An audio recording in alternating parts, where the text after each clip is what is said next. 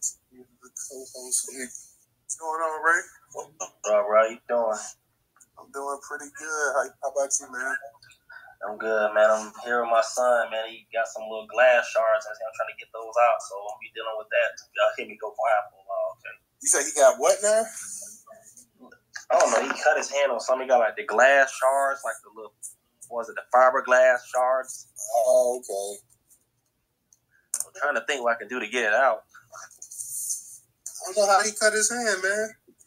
He dropped his iPad, the screen cracked. Oh, okay. And he's, you know these doggone kids, man. He's still trying to play the iPad. I didn't realize the glass was broken. I just seen it, like he just broke it. I'm like, boy. He's still trying to play it, huh? Yeah. And then he coming to me, ouch, ouch, ouch. I got glass in my finger. I said, boy, give me this damn iPad. Hey, they still be playing stuff and whatnot. Don't let them tell me they sick or something like that. I'm like, well, if you sick, you better make sure you ain't gonna be playing nothing. Shout out to Quadil. Quadil was at the pull up in New Jersey. I just hollered at DJ. He told me that he saw you out there, Quadil. That he saw you at the pull up too, man. So shout out to you, man. And glad to have you at that pull up and whatnot, man. I'm still battling this cold, man. So golly. Yeah. This thing been rough on me. I know, man. It take a little while. You get that cold sometime to get over it. Like, it seems like you got more of a cold in the sinuses. So, yeah, it take a little minute. What's up, Quadil? Send him a request. Yeah, I sent it to him. Let me see if I sent it to him. Let me see if he got it. Send a request to speak and whatnot. You know how these Twitter spaces be, man. Like, bro, you tell I got kicked out 3 times last night. Yo. What's up? Can y'all hear me? Yeah, I can hear you, man. What's going on? What's going on? Tell me what's going on. We had a successful day today. Even got into it kind of a little bit into one of the politicians out there. Was that the cat? Was that the cat with the bald head I saw you talking to? Yeah, his name is Amiri Baraka. That's Ross Baraka's brother or cousin or something. Okay. Yeah, DJ say he saw you out there, man. Yeah, he said that. Yeah, he said you the one that actually got the permit, right? Yeah, I did. Thank God. It was something I thought that needed to get done. I secured the permit. I honestly don't believe that we needed it to practice, our First Amendment right, but just to be on the safe side, we went ahead and got it done. Secured the permit. Good thing I did too, because I ended up using that against Amiri in our little debate, if that's what we all want to call it. Well, I'm glad you went ahead and did that, man. I'm glad y'all went ahead and had the actual pull-out. So I know you saw DJ out there, right? Yeah. I saw DJ. Everybody who was out there, I went up to them and said, "What's up?" So, yeah, I spoke to everybody. It was my first time seeing a lot of those people in person. I went to them, show love. Hey, man, I just want to show y'all that's how dope it is, man. We go from Twitter Spaces to real pull-ups, man. That's dope to see the community come together like that. Right. I definitely. That's why I definitely got to give you a shout out for that, man. That you went up in the space and this and that, and you went out there and you did your thing at the pull-up and whatnot. Like I said, that's what you do, man. I mean, you went out there and you were one of the ones that actually, you talked it online and you actually went out there. So definitely shout out to you and everybody that was also at the pull-up and whatnot too, man. We just kind of waiting till people just kind of filter into the room because we're going to be talking about 2 main topics tonight. We're going to be talking about the Black Women's Equal Pay Day, and we're going to be talking about actually these food deserts in the Black communities and whatnot too. So just trying to let a few people come up into the room and whatnot. Shout out to Tony. How you doing, Tony? Glad to see you up in the room and whatnot. So we definitely just waiting till people come up in here. Janet, a shout out to you as well too. We're just letting our folks come up in here, as they start to filter in. We're going to go ahead and get this thing started and whatnot. So, yeah, man. It's been a crazy day, apparently, for everybody. So I'm glad to hear everybody. What's up, Goddess? How you doing, sister? Glad to have you on the spot as well, too. Before we continue, there's one more thing I want to say. I want to give a shout out to everybody who pulled up to DJ. Nikki, you know, the whole crew was there. Here, you do it. Hey, mute it for 1 second, Ray. Oh, I'm sorry, y'all. I didn't know. I'm sorry. Yeah. Go ahead, Cordell. I'm sorry. Yeah, no problem. Yeah, I was saying, like, you know, before, you know, we continue, I wanted to give a shout out to everybody who pulled up there. I tried to do my best to let everybody know, you know, I'm happy that we did this in person. We came through, we pulled up. Chef who organized the whole thing, Nikki, Aunt Lai, everybody who did their thing with creating the T-shirts, the banners, the signs. Everything was spot on, professional, great, and it was a way better turnout than I thought it was going to be. Honestly, it came out. It ended up turning out to be way better. So you know, if we put this up here, if they end up listening to the recording on YouTube, you know, I just want to say this. So for those who didn't hear me or didn't get the chance, or I didn't get the chance to thank them, they can hear it later. Yeah, we definitely gonna put it on YouTube, man, and we could definitely, if y'all want to do a recap about the pull up or whatever tomorrow or whatever, man, just let me know if y'all think that you know, y'all have something interesting that y'all want to share about the pull up, and y'all just discuss what went down and whatnot. Yeah, I mean, you and DJ and Aunt Lai and the rest of y'all. Most definitely, because Mary Baraka came in and ran interference. You know, I honestly didn't know who he was. I honestly didn't know who he was until, you know, he told me who he was. Yeah, so that would be a great recap. I'm pretty sure DJ would actually love it. DJ was doing his thing out there. DJ was doing his things. I'm a yield there. Well, that's what's up then. Tomorrow, 8 p.m. Eastern Standard Time, we're going to do the recap of the New Jersey pull-up. So that's what's up then. I definitely look forward to this one here tomorrow, man. Hey, News, I was going to ask you, have you seen anything about this brother, the one that was doing the, excuse me, he was a part of the Amazon crew that I guess was fighting to get them wages and all this other stuff. Have you seen him? He's been online a lot more lately, and I'm starting to think this brother might be an agent, for real. They got him, you know, dressed like Tupac. He's wearing the bandanas. He's at the White House with, what's his name, Joe Biden. He's taking pictures with Bernie Sanders and shit. Like, where did this dude come from all of a sudden? I'm not sure. I heard something vaguely about it, but I can't really say I heard much about it, Ray, so I had to go ahead and do a little bit of research on that. But yeah, I heard something about it. A brother that was Amazon. Did he have a lawsuit against Amazon or something? I'm trying to think. Yeah, he had a lawsuit against Amazon, and I think he won it or something. That notion. But this dude's been like, all of a sudden, bro, he's popping up at the White House. Like I said, he's taking pictures of all these celebrities and political figures, and I'm just like, bro, did they put this dude here? Like, for real. That might be what's that dude, that Grandmaster Jay? Because, you know, he was actually, he was working security for Trump, and he's actually the head of the Not Fucking Around coalition. I think I heard about that. I think about a month and a half ago, 2 months ago, we had something on Newstoter about it, and I think I tweeted it out, but, you know, there's so many articles and stuff. But, yeah, I do remember that, though, yeah. He did win a lawsuit and stuff like that. So, yeah, I gotta go back and trace it. But, yeah, I do remember that, though. So, yeah, definitely, you just kind of jotted my memory about that. But, yeah, I definitely do remember that, man. So, you know, I was trying to let a few more people go ahead and filter into the room, but, you know, we can go ahead and get things started, and then, you know, everybody, as they come in, they can join in or whatever. So I don't want to take up time because there's two major stories. So we have to talk about the sisters today. Like, we got to talk about the Black Women's Equal Pay Day. You know, I want to go ahead and put this out there and have a dialogue with that. And also, I want to talk about this, the actual food, deserts that we have in the Black community. And I want to actually point out the one in actually Alabama, the Black Belt. So that's what we're going to touch on real quick. What's going on, Ray? Real quick before we get started, man, we gotta make a shout out. It's Earth, Wind, and Fire Day, man. It's the 21st of September, baby. Oh, okay, yeah. Earth, Wind, and Fire down here in Tallahassee performing as a matter of fact tonight, man.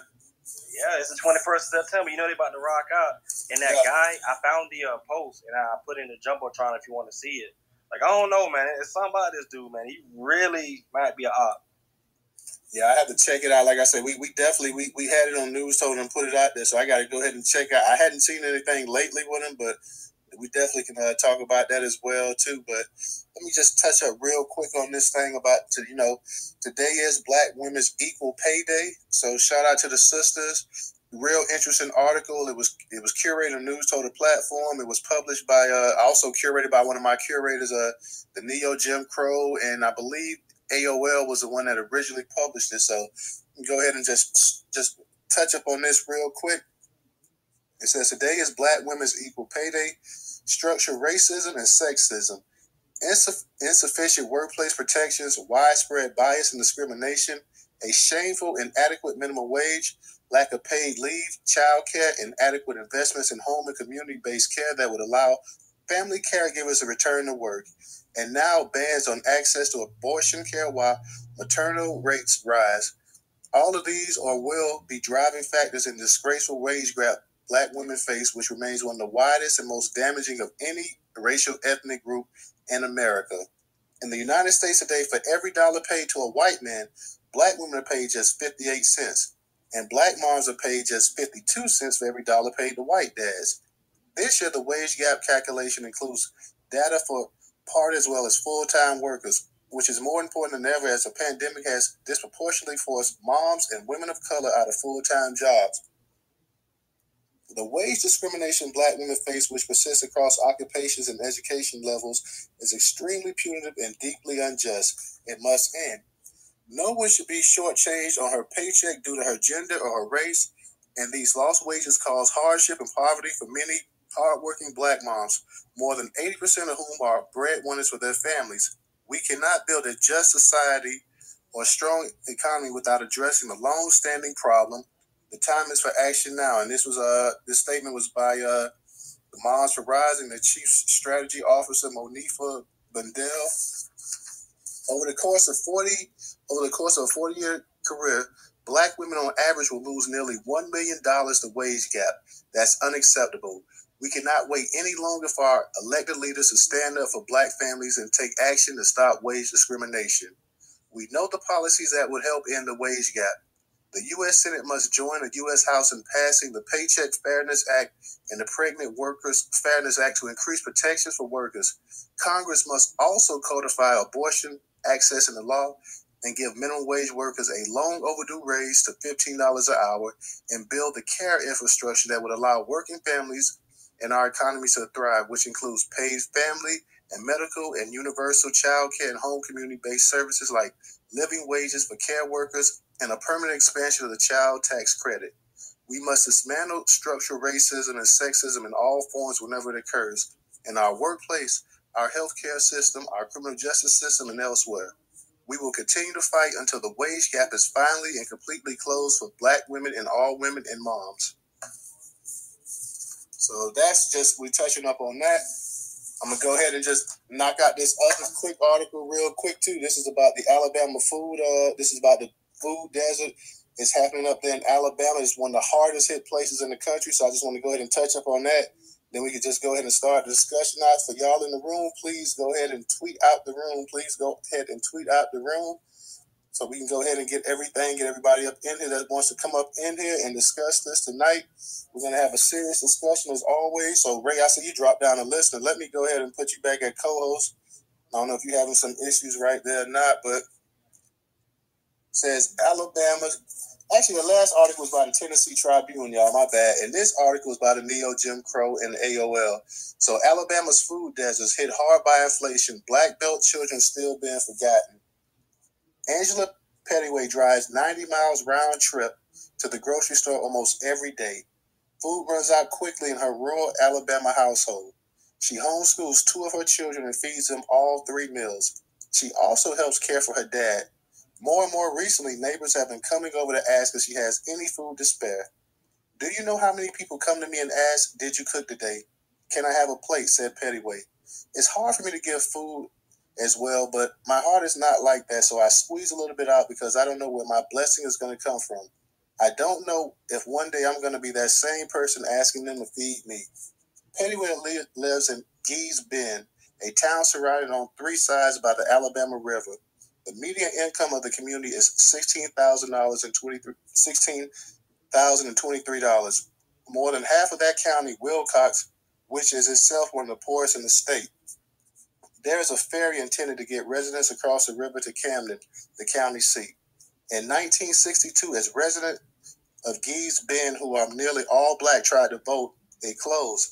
The ferry reopened in 2006 again, turning the journey into a faster trip, but it is often decommissioned with mechanical issues, according to Pettywee, leaving her neighbors still largely isolated. So she usually drives her truck to the store, filling up on gas on every trip. There's a convenience store in town, but because it's the only option, prices are triple elsewhere. The last time she forgot eggs to make her neighbor's macaroni and cheese, a dozen cost her nearly $5 at the local shop. Lord, please, never let me forget eggs again, she said. A history of de-investment and exploitation has left this region of the state called the Black Belt a food desert, an area with limited access to affordable and nutritious food. And the children who live there are often the most impacted. In 1967, the President's National Advisory Committee on Rural Poverty called the citizens of the Black Belt a people left behind, said Brandon Renfro, who researched food insecurity at the University of West Alabama. And here we are decades later, and poverty and the food insecurity have just gotten worse in this region, which is why they're still being forgotten. The Black Belt originally got its name for the dark, fertile soil that made this region of Alabama a hub of cotton production, therefore slavery, with one of the highest concentrations of enslaved black folks in the South.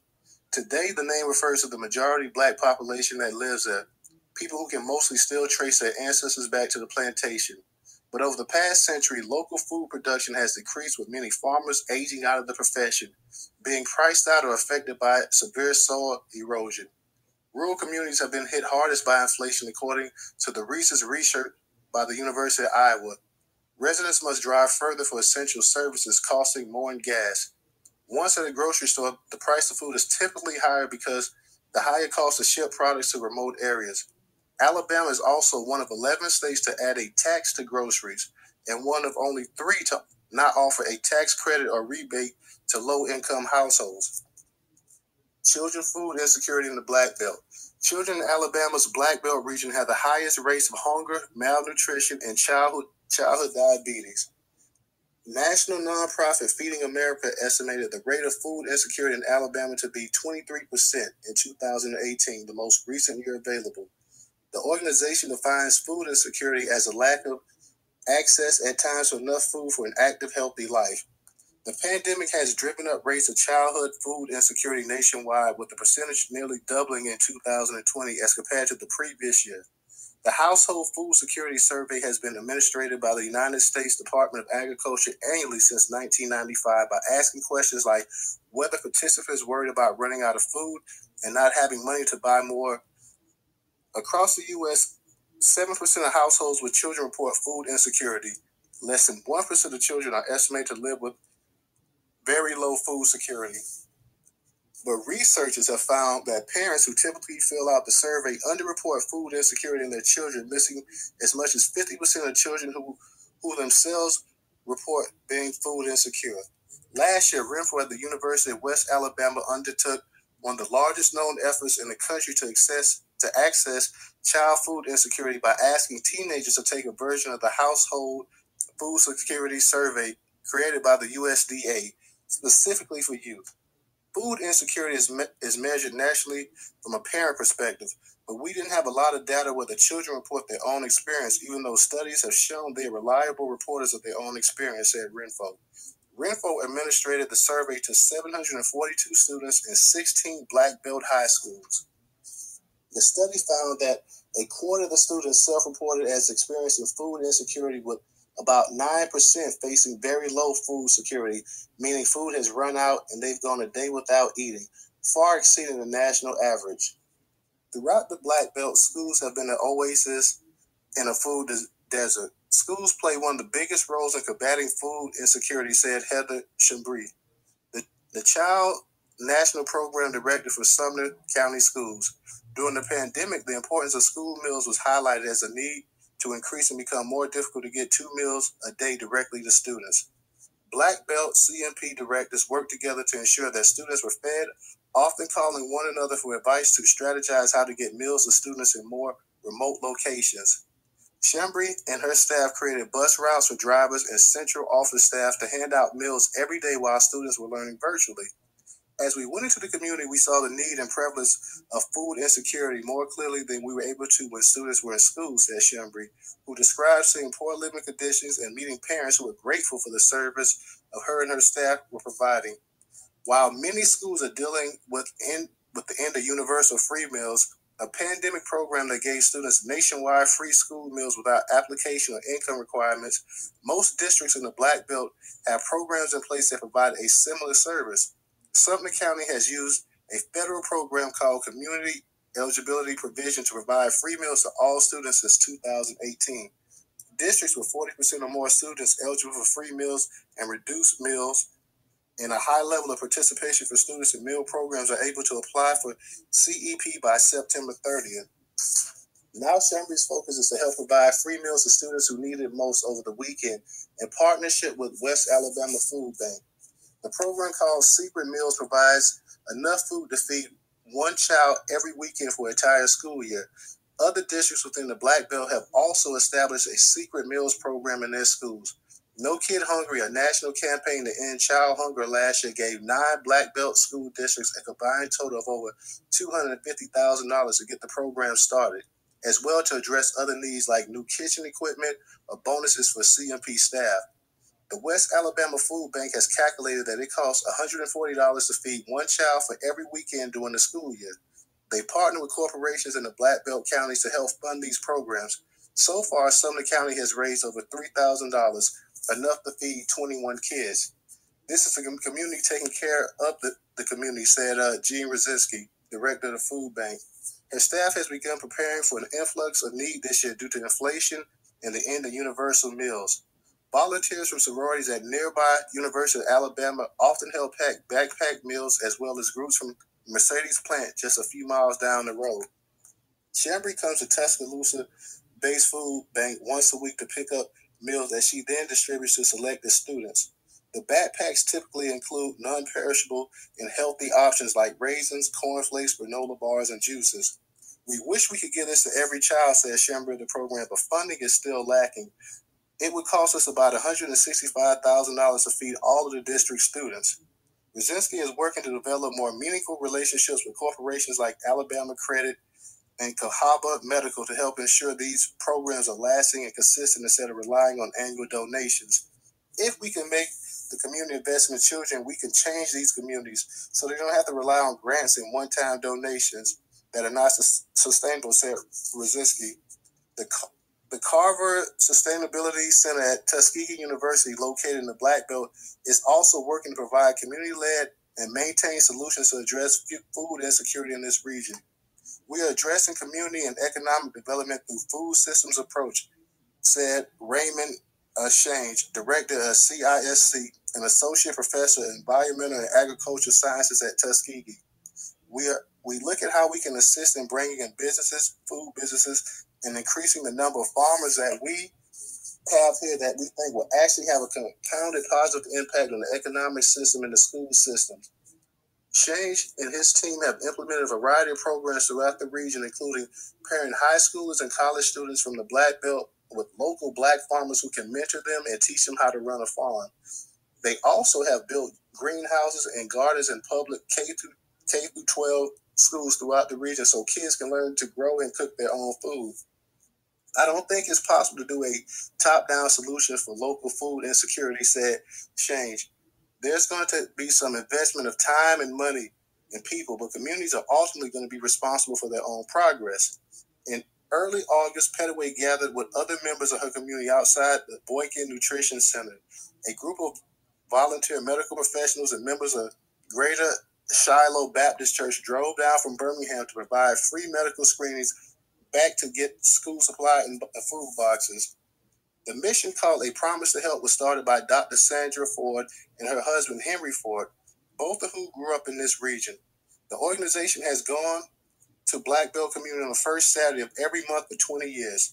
Today, the Fords see a higher need for food for people who visited clinics, as well as high rates of diabetes and childhood obesity because they're not able to access healthy food. While the state does not collect juvenile diabetes statistics on the county level, residents of the Black Belt have traditionally had some of the highest rates of diabetes in the country due to a combination of factors, including genetics and living in an economically undeveloped region.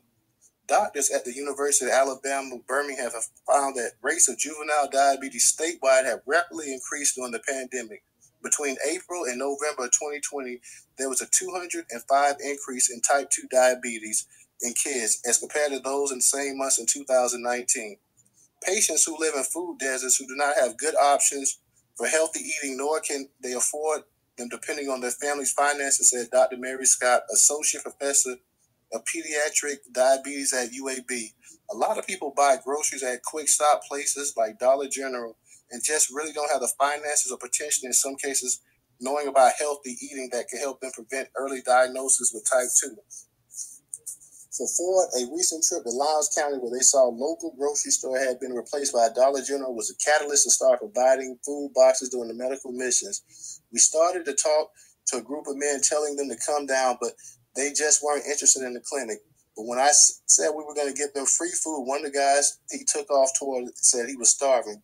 I said to the other guys, wow, he is really hungry. And they said, we all are. We don't even have a grocery store anymore, said Henry Ford.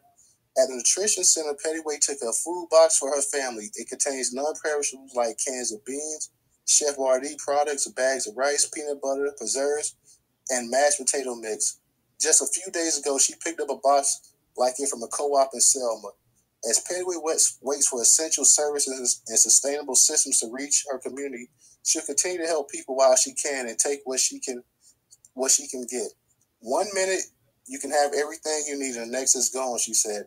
This is the time that we're living in. It's insane. We got to come together as a community, and I'm talking about trying to do as much as I can. So yeah, that's pretty much it, y'all. That's summing up about the food deserts that we have not only in Alabama, but the food deserts that's all throughout the nation, all throughout the country. So, we're talking here, for those that just came in, we're talking about today being Black women's equal pay. And we're also talking about the vast number of food deserts. And this article here in particular was pinpointing the actual major problem they had in this region they call a Black Belt in Alabama, where, food deserts just mean pretty much that people don't have access to healthy foods, the grocery stores and stuff like that. In a lot of places, people have to travel, they have to travel pretty far to even get to these grocery stores. So then you're left with going to convenience stores. You're left with eating a bunch of food, junk food, microwavable food. You're not getting fresh fruits. You're not getting fresh vegetables. Of course, the impact is on the kids because the kids are eating a bunch of junk. So now you're dealing with type 2 diabetes and children diabetes and things of that nature like that. Plus, this was an old slave region. The median income is $16,000. Think about making $16,000 in 2022. So that just leads to all kind of different issues and all kind of different problems and stuff like that. Also, we're talking about the actual the pay that Black women were getting compared to white men.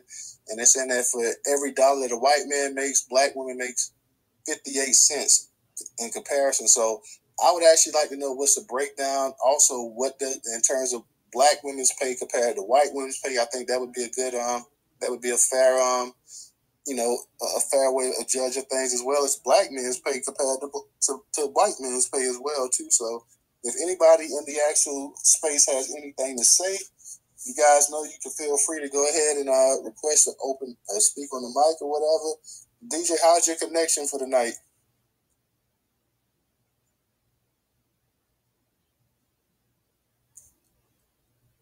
I assume DJ's there, maybe not.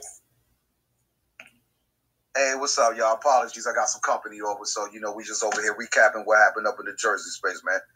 Shout out to everybody. What's good, everybody? Ray, what's good, Queen? What's up, Original? What's up, Shizzle? What's up, Tony Quadid, my boy? Glad you showed up, dog. Jersey. Reparations, man. I'm over here with the brother Mutai, but go ahead, Tyler. We over here listening to y'all, yo. No, yeah. Well, I just read a couple articles. I'm just simply talking about, the actual food shortage that we have.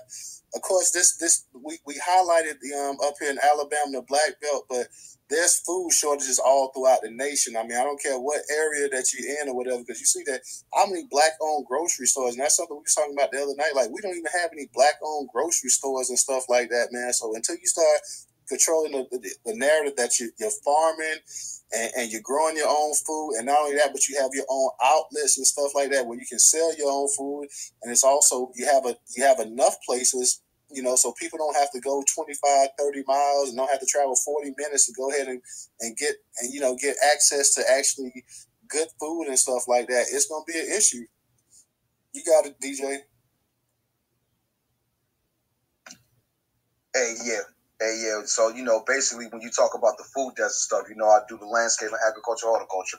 So with that being said, we talk about stocking his water. You saw what happened with the Buffalo situation, that racist, prejudiced piece of crap, Peyton Geiger, went up in there and shot our peoples up, now our ancestors, you know what I mean? And what did he have on the stock barrel of the gun? Reparations, you know what I'm saying? So the price just doubled on that note, you know what I mean? But we still got to keep pushing. Our little pull-ups we having is fire. We getting to meet each other off of this Twitter space. That's dope. But at the end of the day, we going to have to be doing this shit every week because these folks is just really giving away our bread. All this money they giving to a lot of these illegals, other things going on over in Ukraine. Well, ain't no American citizens in Ukraine to get no tax money back for no handout loans to fight some war that y'all started. You know what I mean? So at the end of the day, you better start learning how to grow food. You better start learning how to do canning. I'll be teaching and trying to, preach the word on the doomsday prepping. Be a prepper, man. Look up what prepping is. It's not hard. You just got to put a little effort into it. Think about it. If you had to shut down your house today or you get shut down for whatever national emergency, whatever it be, how much water you got in your house? Look what's going on in Jackson, Mississippi right now. It's going on over here in Newark, New Jersey at the same time. A lot of folks over there in East Orange, New Jersey don't got no running water. A lot of them old senior builders and stuff like that. We going through the same thing with lead pipes and all this other stuff. So, yeah, we need to be stomping on this shit every day, yo. You go put some water in your house, man. Real talk. Also, I'm gonna say this right here. Originally, I know you requested to speak, but I'm also, since you guys is out there and we, you know what I'm saying, we can always come back to this topic. I'm also thinking because people want to hear about the actual pull up too. So I'm actually gonna probably in a second change the actual name of the space, and we're gonna start. I want you guys to go ahead and share with us what actually happened at the actual pull up today as well too. If that's right. Okay. Well, I was trying to have one later on, but hey, if you want to switch the room, let's get it, bro. I'll tell everybody to come up here, Quad, because I'm just getting back up here to Twitter. So I ain't following everybody just yet. But yeah, invite the Jersey crew up here, Quad. There. Okay, but let me go ahead and that was a New Jersey pull-up, right? Yeah. No, Newark, New Jersey, City Hall. You know what I mean?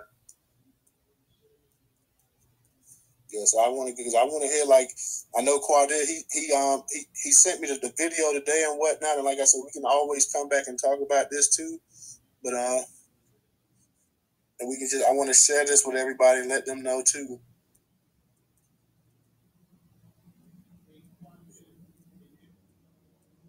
Since we got a couple people in the actual room that was there too.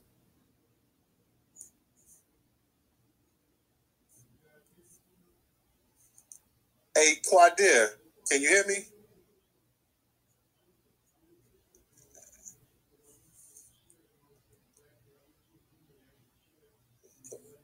Can you guys hear me still? So Quadell, let me go ahead and put you on. I want to put you as a speaker too, because I want you just to share. You know what I'm saying? Exactly. I want you and DJ to actually share. What happened as well too. So I got you.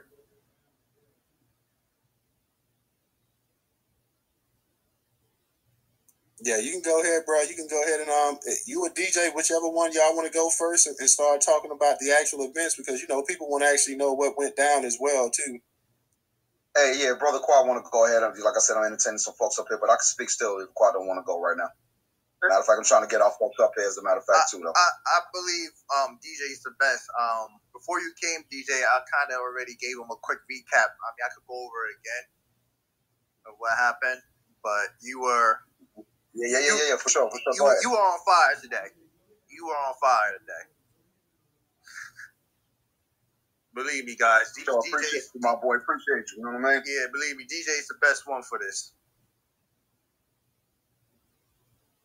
Yeah, DJ, go ahead. I know you got some people over there, but go ahead. No. We over here chilling and just hanging out. You know what I mean? Nothing else going on. We actually doing the same thing, recapping what happened earlier. But we listening to y'all too, though. So you know what I mean? It's all good. But to make a long story short, appreciate you, Quad, and I appreciate and love you, bro, for pulling up, bro. See, the shit wasn't hard, man. We just got to show the fuck up, man. Especially when we say we gonna do what we put our word on. You feel what I'm saying, bro? So you went out your way to go make it happen. So yeah, you more than anybody got to be there. You feel what I'm saying? So with that being said, again, y'all, shout out to the homie Dupree Kelly, aka Councilman Kelly of Newark, New Jersey. You know what I mean? He also goes by the name of Do It All from Laws of the Underground.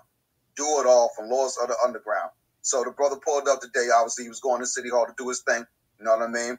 And, he wanted to know what was going on. But unfortunately, here go Roz family running infiltration, man. Talking about, we need education. If you don't get your ass out of here, I got 3 degrees on the wall right now. And in debt to one of them. You know what I'm saying? So what the hell are you talking about? I got enough education, bro. Show me where the money at that they giving these illegals the same amount. I'll come up too with no complaint and say, hey, it ain't the white man. That's real easy. You know what I'm saying? So we had a whole lot of interference even after you left while we were still down there. Me, Racer Bo, you know what I'm saying, Chef, and a couple of them other brothers with the cameras and shit, you know what I mean? Just rolling around the bricks, yo. You know what I mean? Got into it with a couple of Pan-Africans that's out there, unfortunately, you know what I mean? And they don't understand. Reparations is lineage-based, man. At the end of the day, you can sit up here and say, we all black. No, man. You can't flatten blackness. Hey, check this out, Mo.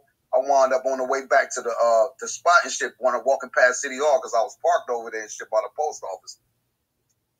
The dude at he was working one of the little parking garages named Eddie and shit. You know what I'm saying? But he said he black and white, but he said he black and white Colombian.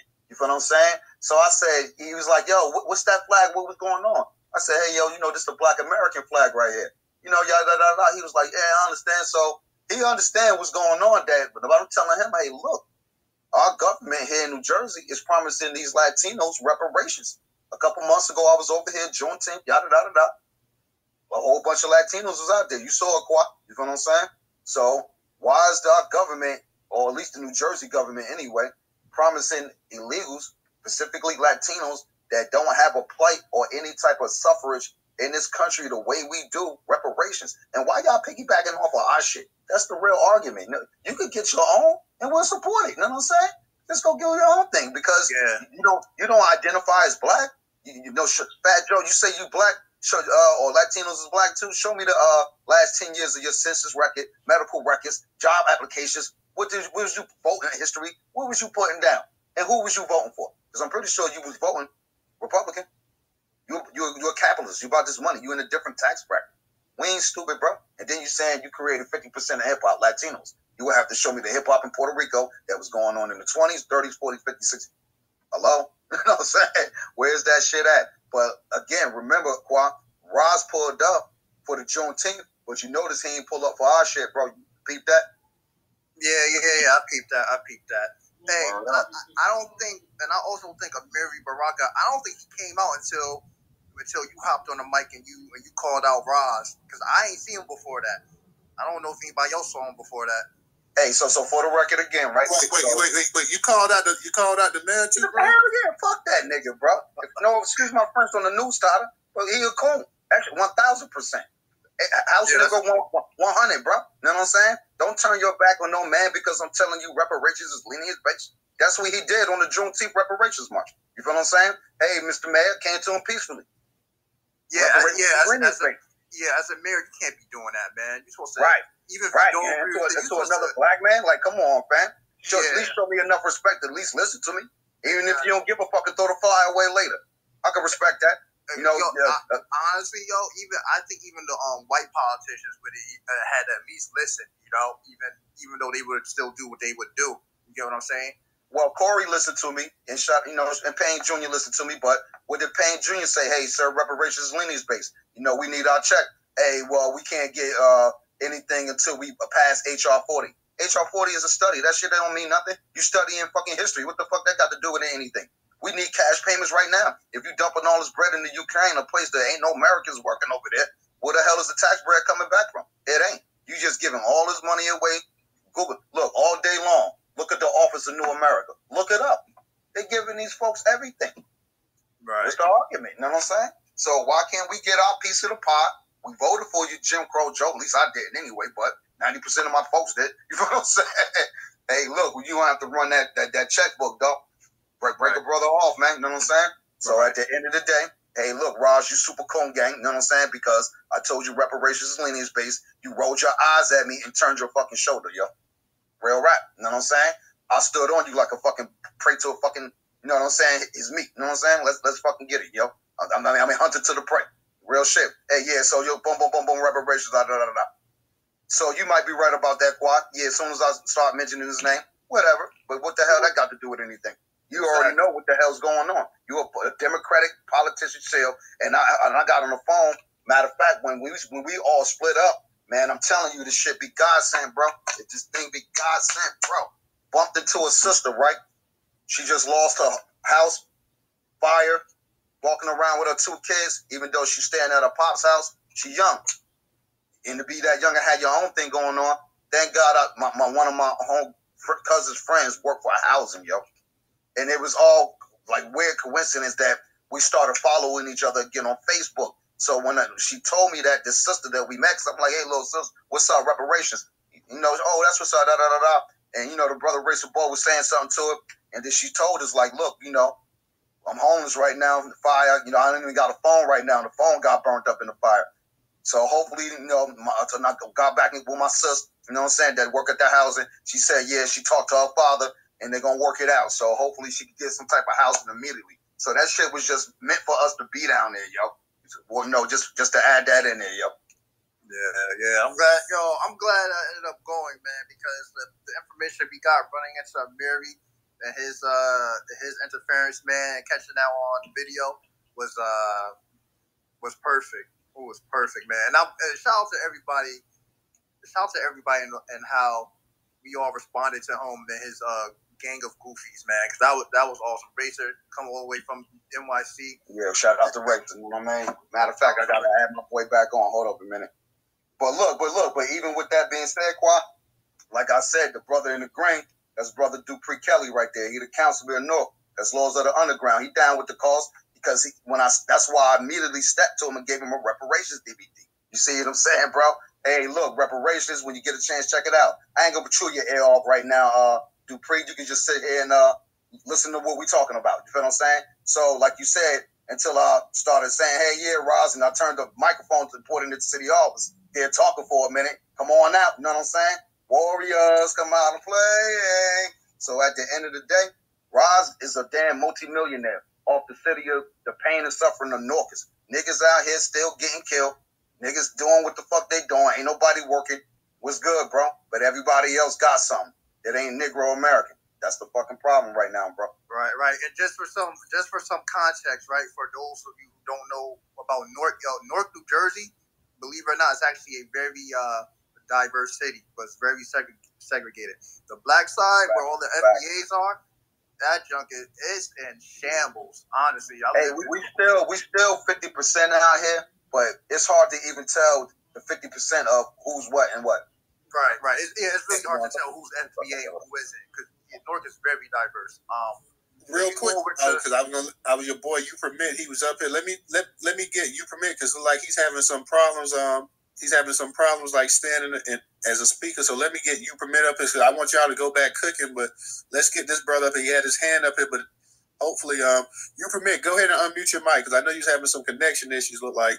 Yeah, I was just want to say, appreciate you up there. Due to my job, that time frame, I wasn't able to get up there to Newark, but I'm glad it did pop off.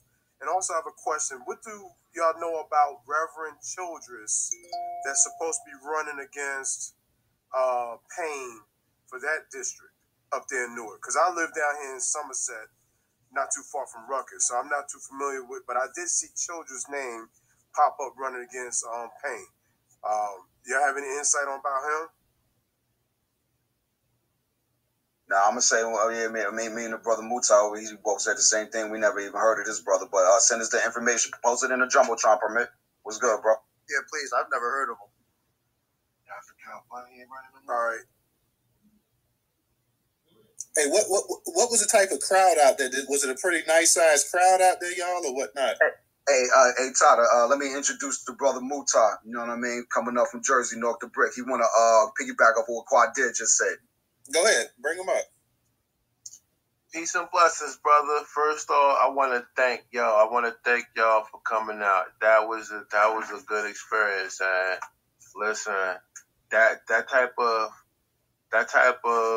active motion, doing something right there, it throws people off guard, right? And throwing people off guard is comfort, especially when we talk about our politicians. It makes them not in control. And our employees shouldn't be in control. And they've had control for a long time. So for everybody who participated, spoke, held up signs, was out there, like that was a dope experience. That's just coming from me. Also, just let everybody know, like, this type of stuff has to continue. It has to happen. I forgot where I was going in the mix of that, but I wanted to give thanks for anything. Once a week, man, we're trying to do this. Yeah, go ahead. Hey, have they had one up there? Because I know you guys not that far from New York. Have they had one in New York yet? I thought that, brother Devon and Tony Blanton was supposed to be doing it, but I don't know, man. But the brother Ray Sabo, he came down from the city, and brother Cash Gaines was down there too. Trust me, we was floating around the city for about 5 hours, bro. Easy, you know what I'm saying? Yeah, because I know when I spoke to you, like, I know you said you had just got back or whatever, so like you had to be down there for a minute today, man. Well, talk, bro. We went to the source of knowledge. For those that don't know, big up to the source of knowledge. That's the Newark, New Jersey's eldest black-owned bookstore. Source of knowledge. Come down to Broad Street, Newark, New Jersey. Matter of fact, Patrice and Masani, black-owned. Yeah, tell them about it, Moo. Tell them about it, Moo. My bad. Listen, Source of Knowledge bookstore. This the place. If you need black books, they gonna have everything. If they don't got it, you tell them they gonna order it. If you need help producing a book, they help black authors. So, like, this is what, like, we talking about jewels and shining stars in the community. That's one of those, because they mentored me personally. So I wouldn't talk about nothing that I don't know for sure. So those are good people when we're talking about getting information as far as books. So it's the only black-owned bookstore in Newark, especially in the downtown area when everybody else is getting gentrified. So send me that info when you can, please. Hey, what's up with the mayor's brother? Because what happened with the mayor's brother? Because I saw like I saw like the video. I know it was a short video. Just to be quick with it. So again, right? Wait, before you go, DJ. Hey, News. There was 2 videos. There's 2 videos. It's 2. Yeah, I ain't watched the replay video, squad. I didn't watch the replay. No, we was there live, so you know. That's why I told you to watch both links on my tweet. I said 2 videos. There's one when we initially encountered him. That's when DJ was, giving him that work, and then we all started giving him that work after that. But it wasn't all. I didn't capture all that. And then the second video is when I got him. When I got it recorded of him saying who he is and who he's with, and him trying to tell us that we shouldn't have been in front of City Hall doing it. And I was like, nah, man, it's the First Amendment right, and we could do it. And he was trying to say, yeah, it's the First Amendment right, but that's still like you should be at the federal. I was like, yo, listen. I was like, yo, I secured the permit for us to be here. Get out of here. And he ain't like that. And I told him that. I thought he was trying to step to me. I told him to have a nice day. So he's sitting up there. Y'all have a permit to be up there and whatnot, and he's sitting up there trying to block his brother. His brother did come out there though later on, right though. No, I don't know if Mary's his brother, his cousin. All I know is that they're related. But yeah, there's 2 videos. So if you go back and watch, I don't know which one you've seen. I think the one you watched is the one where DJ was giving him that work, and he's saying that everybody should get reparations. I saw that part where he was saying that because they were talking about what's black, and then people was like, we could define black, but I don't remember seeing DJ on there. Right. But I saw that video where he was like, because at first when it came on the video, you know, kind of it was like it was kind of small, and then it increased in size or whatnot. But I saw one gentleman on there talking about like, everybody should get reparations. We black, and then people like, well, define black. So I remember DJ said that before, that they was trying to include everybody up there in the reparation thing. That he was saying, he was talking about Hispanics and you had like the I know you had like the Pan-African flag and this and that, but are they still trying to include everybody into the actual reparation claim as well too? Oh yeah, they're definitely trying to do that. They're real hard with that. There's a lot of coons in North. You know, when we went to the Juneteenth pull up, one lady was adamant and telling me that I'm African. And, you know, I'm like, you know the hell I'm not. And she was trying to. It seemed like she was trying to keep herself calm with it too. So I'm like, all right. I hung around for a little bit, then I dipped from that. But today, you know, they're still pulling that. I don't know why. Maybe because Ross Baraka and Mary Baraka's pops was a Pan-Africanist. He was a Pan-Africanist protest. What you call those? I don't know. Activist, a Pan-Africanist. Activist, yeah. Yeah, he was a Pan-African activist, so maybe that's why they're still hard on it. But, you know, that junk don't fly over here. So, but in the second video is where I got him to say who he is. So if you just go back in the tweet, or if you want me to send it, maybe I could post both links in the Jumbotron. I'll probably see if I could do that. Yeah, see if you can do that, man. Because like I said, I saw the one, and I know you said two. You sent me two, but I could only see that one. So definitely go ahead and send that. And if you DM me or whatever, or tweet it out or whatever, it don't matter. You can put it in the Jumbotron. But yeah, I saw that one.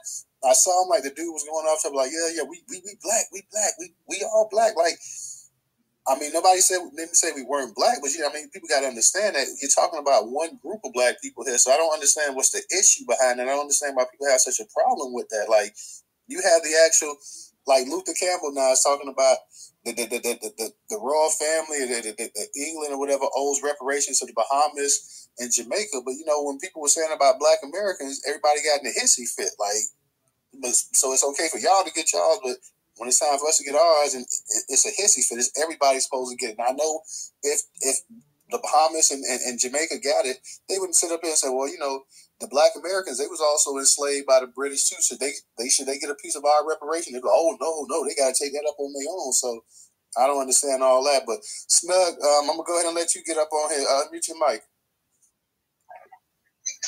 Appreciate it, Newstoter. Thank you for holding this space. I see my DJ Seg 1 out here. We just finished stomping. New Jersey pull-up recap. What happened today? I just want to touch on what y'all were saying. Because I was up there on those stairs, and all I heard out the corner of my ear was, we all from Africa, though. And I looked over at the person that was holding the sign with me, and I said, here, hold my sign for a second, please. Because I need to walk down these stairs and walk this nigga down. Because I had already peeped them sliding out the side door of City Hall with their suits on. Now, you remember, when I was a little kid, I used to play a game, GoldenEye, like a 007 game, Super Nintendo, all that shit. When you would infiltrate the building, you have all these random ass clowns and minions that would start sliding out of random doors and shit like that. That's how these niggas was, but they was in suits and bow ties with funny orthopedic shoes on, and they all looked the same. And the crazy part about it is they were all sitting in front of this place trying to walk us down. And I had to tell him, I said, first of all, sir, out of respect of my mama's family, that's freedmen, and out of respect of my daddy's family, that goes back to free men. You need to understand that not everybody comes from fucking Africa, first of all. But if you go back far enough, you know, what does that have to do with this claim? And that's what I'm starting to learn, to talk to these people with bills. Because they sat there and looked at me in my face and they said, see, y'all don't know what you're doing. You should have walked down the street to the federal side. And I said, if you go down there, you'll see there's flyers right there at that building, from here to there. And if you speak to the people from here to there, you're going to see that I walked with Shantae down there to stomp down that area. But what you didn't know was I was already at my district representative. So what's his name? Donald Payne. Shot to Donald Payne Sr. with that big ass bust he got out there in Newark, right next to Rosa Parks, memorialized. They love putting our damn people in these daggone brown statues. But I digress. I said, what you didn't see is me walking down Donald Payne at his office at 9 a.m. in the morning. I've been waiting for him. You just here at the protest that's for a permit in front of City Hall. And you asked why we here in front of City Hall. Ross Barack got your back. And I said, I thought he had the back of here. I thought Ross Barack, that's why we got our back here and we're down here with the people.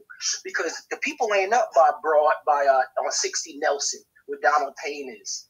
Because when I got dropped off there, it was nothing but 12 there. Circling around the block, got to go through 12, all of that. So there's layers to these pull-ups, y'all. And I recommend that we should all know what our district representatives is. And you know what? Fuck a we. I'm learning to stop saying we. I'm learning to say I. And when I woke up this morning, I said, I'm going to show up to Donald Payne Jr.'s office at 9 a.m. in the morning and walk him down right quick before this 11 a.m. pull-up. I'm going to walk my ass right down that hill. And then come to find out, it's Ross Barack. And we thought he was down for what we down for. Come to find out, he was holding reparations conferences with Puerto Ricans on Juneteenth, family. That blew my mind when I heard that today. And then his minions come sliding out the side door and talking about we all black. You know what? You might be right. I'm learning. Don't argue with these clowns. You might be right. What does that have to do with this claim right now, family? And you claim your family from the Carolinas and all of that. How your family doing down there while you up here shucking and jiving with your fancy bow tie? But that had me realize that these folks that claim they for us, they're not really for us. Because them boys turned around and pointed to the building across the street from that City Hall and said, a black woman owns that building. See, we trying. Y'all just ain't listening. And I'm like, I'm not talking about the building. I'm talking about the whole daggone block down this Broad Street that Black Americans built. You point to a building, come to find out that building is actually owned by black. Where is she from? We ain't all black. Yeah, and that restaurant he's talking about, she's African. She's not even one of us. I know exactly. Got the nerve to call it cornbread. Huh. Yeah. Off of our backs. Yeah, she's African. Yeah, so, Jersey. I can look at the space and tell that Jersey's definitely in the house tonight. I see some Jersey people up in here, man. I see Irie up in here. Like, Jersey starting to fill up in the spot. Like, I forgot DJ told me this. Get down, kid. You know what I'm saying? Let's get it, Jersey. You know what I mean? Share the room, out of gang. Jersey. I forgot you. You told me last night, man, that you was gonna go to the spot, so I didn't even think about making the space until Quadid started talking and whatnot, and we had this other space going on. I'm like, well, we might as well get on the Jersey thing because I mean that.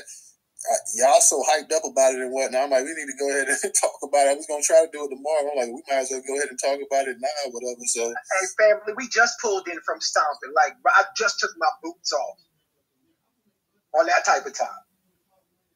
Hey, News, I posted both links in the Doubletron, so you should have two separate links. You should see two separate links. Oh, go ahead, man. Go ahead and put it up there. You permit. I see you got your hand back up. So, yeah, I want to live. If you get a chance, you want to talk tonight and tell us about your experience, too, come up here.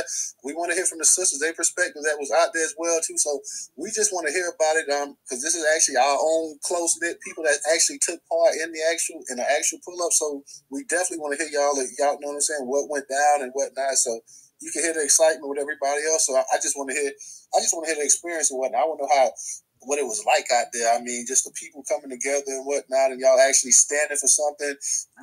Y'all started this online, and yet y'all was able to get up with each other and do the damn thing. So, you know, that's a sense of pride right there as well, too. Snug, I'm going to get back to you. Let you permit, because he had his hand up. You permit. Go ahead and unmute your mic. Yeah, I just want to ask, what was that dialogue you mentioned about Ross Barack had a meeting with some Hispanics in Newark about reparations? On Juneteenth. On Juneteenth, bro. Where you saw us stomping. Go ahead, break up. Hold up. I'm gonna post it in the Jumbotron. Give me 2 seconds, permit. Because the reason why I asked that, because I have some accounts up there in Maplewood, and I see like a whole bunch of immigrants migrating up there in that part of Newark outside of Maplewood. Don't we see this stuff happening, and Ross Barack will have the nerve to have a meeting about some reparations, but yet his people don't know talking about reparations for everybody? You see, this is the bullshit that Ross Barack is on. He's on this bullshit. How he's doing it is what they're doing in New York City. He's going to get all these investors to come in, buy up all these houses, kick us out, bring them illegals in there. And that's how that shit's gonna get down. But if his own people does not, if people in Newark don't see what this man is doing, something's wrong. Something's wrong. Right, and a lot of people don't, but that's exactly what's going on up here. It's already happening. Yeah, because I know DJ was saying something before about Ross. You permit? Did you get a chance? Did you actually get a chance to speak, brother? I'm sorry. Yeah, I spoke. Okay. Snug, hey, I know Permit, follow me back. I'm not sure I can't tag you in this thing right here. Snug, if you want to go back and speak again, you go ahead and speak. I just want to touch on it, like you said, to put y'all there. As we're wrapping up, we're walking away. DJ Set One is flagging hard. That man flagged until I saw him. He was walking around the corner leaving, but PCR flag still blazing. But we walking away from the city hall steps, and I would say these 3 colonizers' wives, ex-wives, I'd even say. They look like they on the what would you say DJ said when they look like they was visiting, right? Let's go visit the George Floyd mural, right? And so the George Floyd mural is bigger than life size. So, if he actually stood up, he'd probably be maybe 8 feet tall or something. So it's larger than the actual George Floyd was. These women get up in there like they on a damn Caribbean cruise, sprawl themselves. So George Floyd is sitting with his kind of legs open a little bit. You know what I mean? Like just legs just knocked together, sitting down on the bench. They done prop themselves up in this man crotch, taking pictures laid out like they on the cabana. This is in the front of City Hall. And then they shared the camera. I mean, I'm like, the disrespect. This is why I don't even believe that the statue should even be up there as long as George Floyd family ain't had restitution from everything that's going on, as long as they don't have reparative justice. All that crap we march for, and we got a bronze statue for these sun-dried raisins to take pictures of this man's crotch. They was laid out in this man's crotch in the middle of the city hall. Hey, bro, I wish you would have said something because I had my back turned to the statue. So as I was talking to you and other brother Muhammad, so you came back around. You like, yo, you saw what I said? No, what happened? And then you just explained what you just explained. I said, damn, why you ain't say it? Because I would have let them have it. If y'all get y'all cracker asses the fuck up out of here, we been smacking y'all, yo, and going off on y'all. And there ain't no disrespect to the white folks I know and love that really had an influence on my life too. But y'all know what it is and shit. Don't be doing no dumbass shit around here. But this is the problem where I be saying majority of our people are gone. Our people's around here too coned out and too just normal being trying to live like the Jeffersons to even check these fucking colonizers, yo. Because I definitely would have let them old ass at it. Y'all would have got put on blast to the point you would have had to have this cop lock me up right here. You would have told this. The cop would have saw that shit. I would have went to jail today, yo. You know what I'm saying? On some real shit, you know what I mean? Don't do no shit like that. But this is why me and a lot of other Northers, no disrespect to George Floyd, rest in peace, bro. We don't even want the statue around here, yo. Keep it real because of the shit like that, yo. Keep it real. You just helped me out because I felt torn when I saw that. Because I had already said 20 minutes earlier, we don't need the statue. Like, as long as there's no reparative justice, this is yet another brown statue. Because I had just come from Donald Payne's office up there on top of that hill. And what did I walk by? I walked by an actual Rosa Parks sitting on an actual bronze bench. And a white dude was the one who actually sculpted George Floyd's statue. It was a white guy. It's not like it was helping us because the funding and stuff that was, gathered went to the white guy that did the sculpture. You see, you know what I'm saying? It's like it wasn't even a black artist that did it. I mean, they didn't even hit us with a brown artist, but they check white anyway. No, it was a white artist. It was a white artist that did it because they did a feature of him in I think either the New York Times or Post, something like that. But at the end of the day, it's not one of us. But look who has benefited off his death. Everybody except for us. Hey, look, I'll tell you what, family, with the people who really stepped up, we're sitting there with our chest out in front of the city hall, and then here come the Latinos sliding through.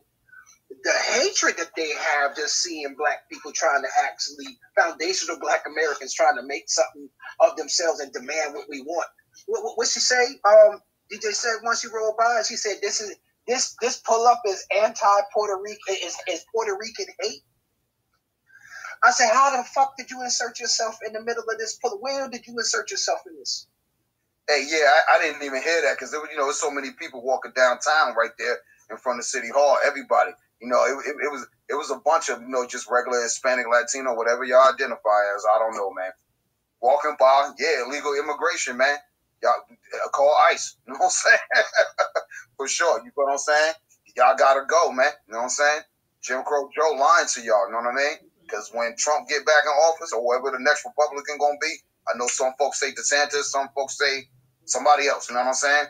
But I'm flooding the sea red at the booth, yo. That's all I know. Because I'm tired of these jokers, bro. On some real shit. You know what I mean? We ain't got no problem. Before we go, you actually had Hispanics out there, Puerto Ricans out there saying that this was anti-Puerto Rican because you sitting up here, and before that Puerto Ricans was ever in this country, you sitting up here talking about trying to get a debt that's owed, and they sit up there as much as black people, everything that they suffer for in this country that Puerto Ricans have been able to gain off of the civil rights movement and everything else. They sat up there and they said that, and black people have never been anti-Puerto Rican ever in the history of this country.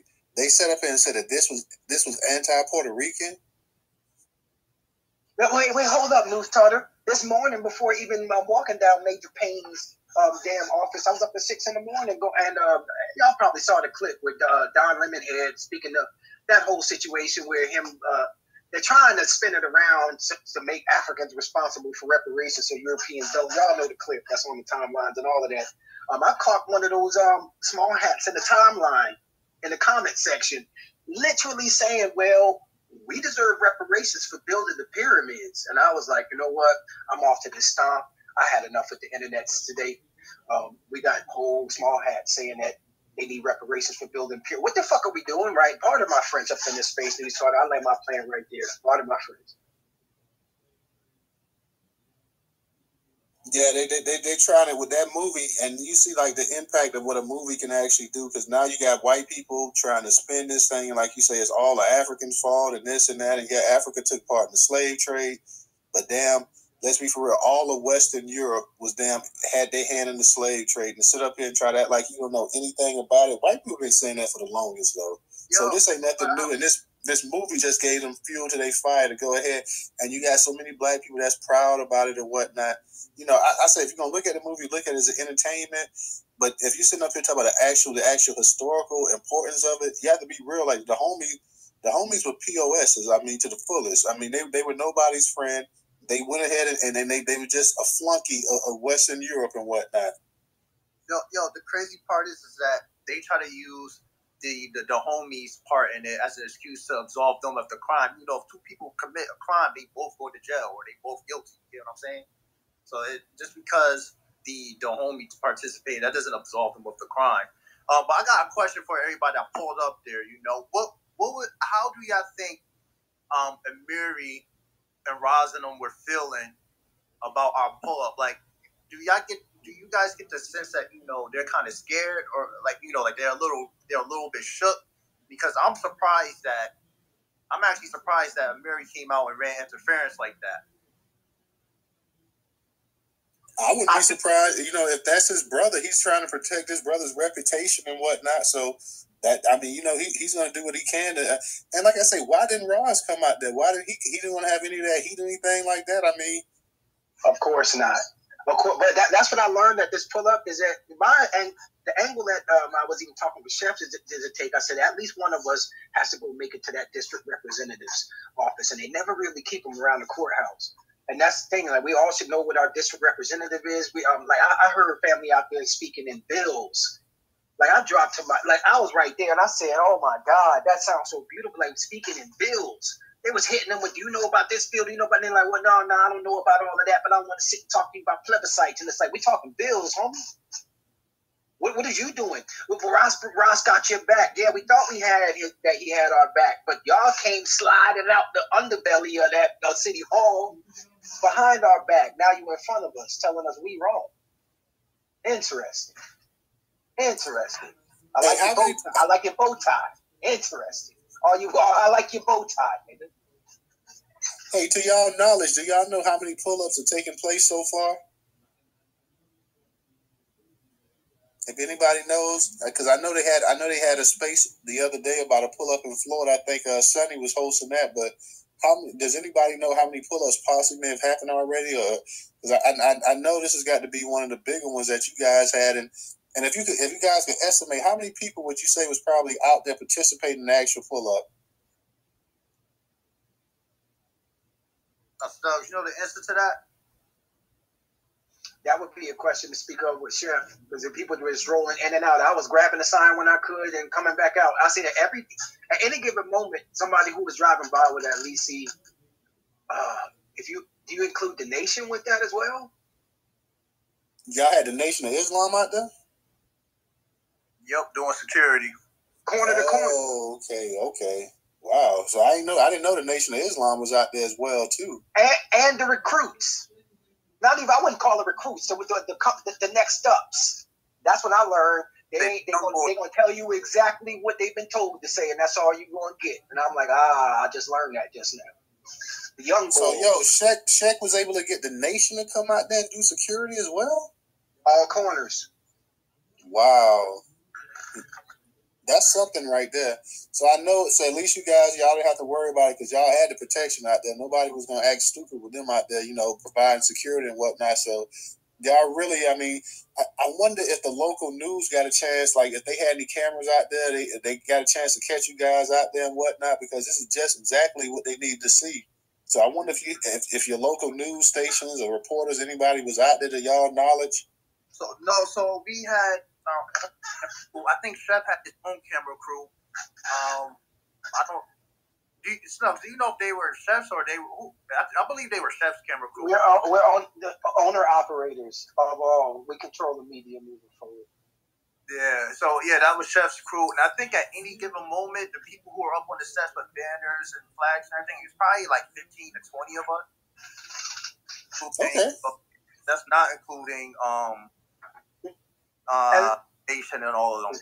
Now I'm hearing from the brothers. Did we have a decent amount of sisters out there with y'all as well too out there?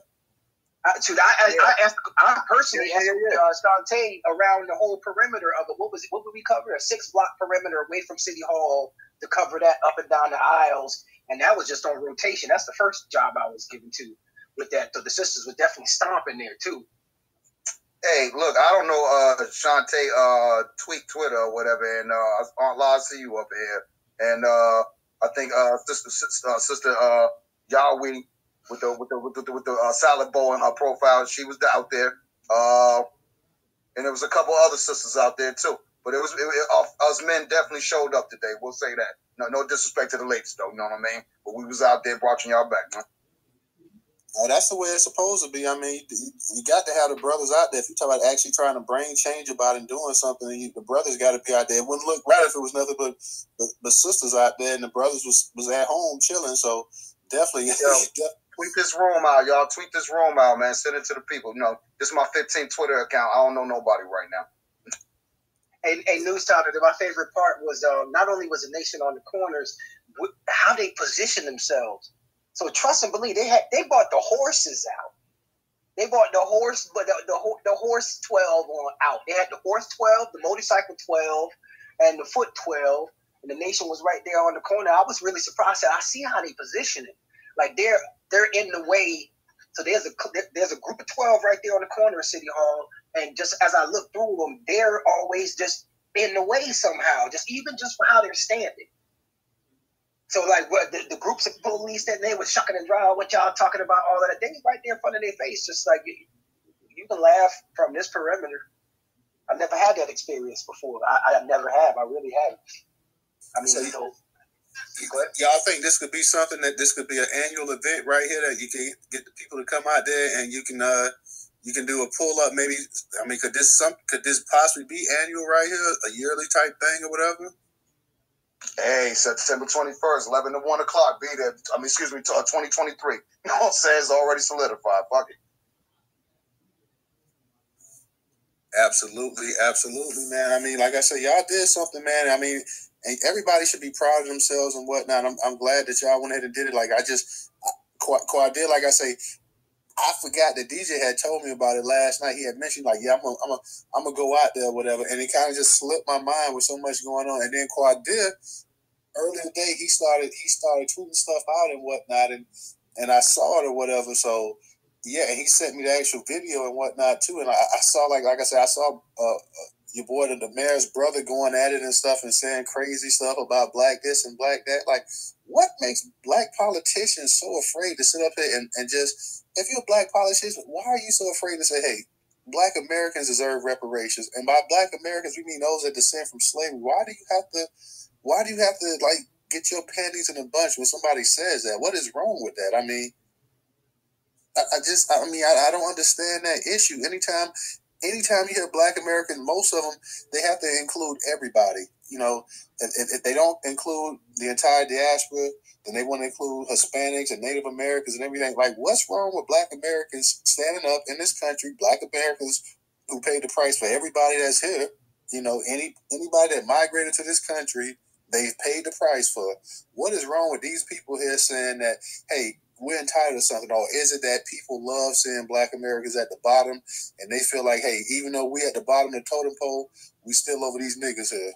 Like, is that something that makes them sleep better at night, knowing that, hey, we ain't exactly the dead last. It's one group that's below us. There's got to be something like that, because, like I say, if you just had any kind of common sense, any kind of heart or whatever, you're like, well, hey, man, you know, these people, they do deserve it.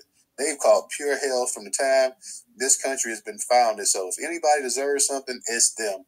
But when you start hearing that, like you said, the Puerto Ricans, man, I wish y'all had that on tape too. I wish we could hear that too. Like, you had Puerto Ricans out there. First off, what was the Puerto Ricans doing out there? Like, this ain't have nothing to do with them. Why was they out there at the actual pull-up? Foot traffic on Broad Street in Newark. Atypical behavior. That's what that was what I could gather from it, is just foot traffic. And when they see it, oh, black people are actually trying to do something. It's almost like the vitriol came out of this Spaniard's mouth, little short girl too. And then the most disrespectful thing, Newstoter, is that, see, back in the day, I'll be like, oh, everybody looked the same and all that flat blackness stuff. A melanated brother is the one that has to come and grab her, like, come on, Consuela, come on, stop flipping off the protesters. Like, she wanted that smoke. And I'm just like, well, are you sitting? Like, they really, really, you don't want niggas to have shit. That's crazy to me. And see, that's the danger that people talk about with the whole minority coalition talk right there. Because if it was a true minority coalition, they would have been out there stumping with you. Yes, give our brothers their reparations. Give our sisters their reparations. We support them 100%. We stand behind our black Americans. Instead, you got her out there sitting up there cutting the fool like somebody stole something from her, like somebody did something for her. This is, like I say, this is the whole minority coalition talk that people talk about right here. It was on full display there. And this is also coming from a woman point of view.